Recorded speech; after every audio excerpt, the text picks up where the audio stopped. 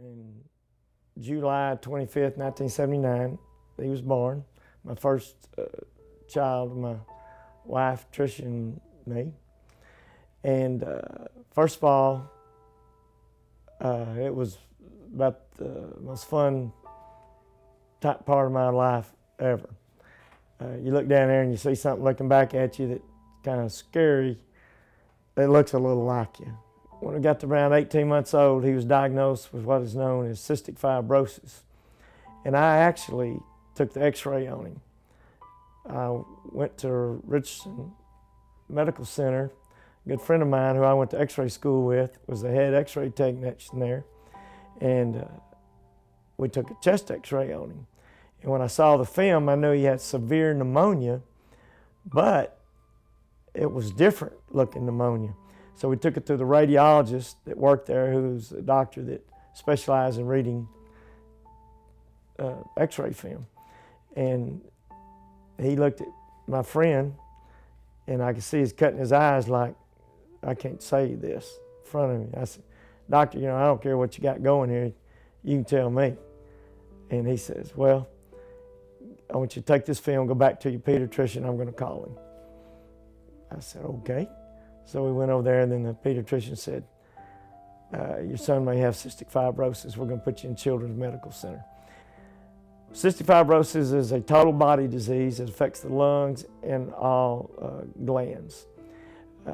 Your pancreas shuts down.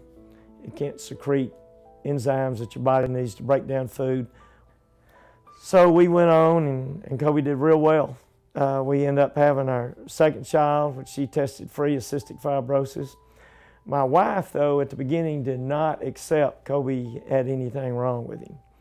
And so my medical background kicked in, like I got to step up and do this once we kind of got her convinced. And she was just stubborn and hard-headed, like, I can't have a child that's sick. I mean, she ran up to the last week. She was running still 2 miles before she had him, and out there wobbling around, and probably helped him in the long run. But it's like, well, we're too healthy to have a sick child. Well, eventually she figured it out, that reality did kick in. We do have a child that's sick. It's just hard for a mother or a father to admit that. Then we got to know people at the hospital, of course, different diseases. He would say, "Hey, Daddy, that's my friend Leon over there. Said he's got cancer. He ain't going to have hair in a couple of days. Treatment's going to take him." So we're growing up a little bit. We found out, and at that time, I was doing part-time x-ray and full-time coaching and teaching at Wiley, Texas. And I found out real quick, it's real fun when we win, but it's not a big deal when we lose. Because we're fighting a little bit different battle at the house, and what the heck, just play when you can. Have the best time you can while we're upright if you can. And I was sitting there, and it was freezing cold outside. It was in December of 91. And I'm sitting there, and I doze off to sleep. We had the TV on.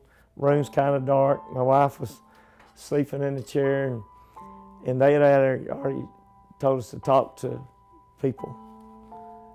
And all of a sudden, I hear this voice, and it's Coby waking up, says, "Can anybody get anything to eat around here?" And it had been in a coma for about 3 days, and people were coming by, seeing him, they thought maybe for the last time. And I go, "What?" He said, "Man, I'm about to starve. What are you doing?" And I go, "What do you want?" And so sandwich place across the street, he liked this meatball sub. And I just get up and run. I look at my wife, and I get up and I run out. I was a Presbyterian of Dallas. I run across the street. I get across, I go in. It's freezing, it's sleeting. And I have on a short sleeve shirt and sweatpants. And I go in there, and these people are just looking at me. I don't know if they thought I was homeless or whatever, But when I went in there, and the guy goes, "Can I help you?" I said, "Yeah, I got a son over here at Presbyterian, and he's been out for 3 days, and he woke up and wants a meatball sandwich." This guy puts it together, just gives it to me. I'm looking for money, and he goes, "Get out of here." People start applauding, and I'm thinking, I may go homeless and start trying this more. So anyway, but I get back, he eats it. He had so much steroids, it was fool's gold.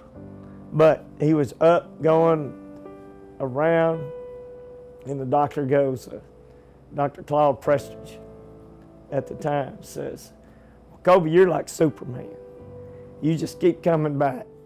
We got to Baylor Hospital. He had to have intestinal surgery to unblock something. And he kind of knew that this was his last go-round. He was pretty wore out. And one day I said, "Coby, I hate that you had to go through all that." He said, "That ain't going through nothing. This ain't nothing. People go through stuff a lot worse than this." He told his doctor just a few hours before he died, took his doctor's hands, put right here.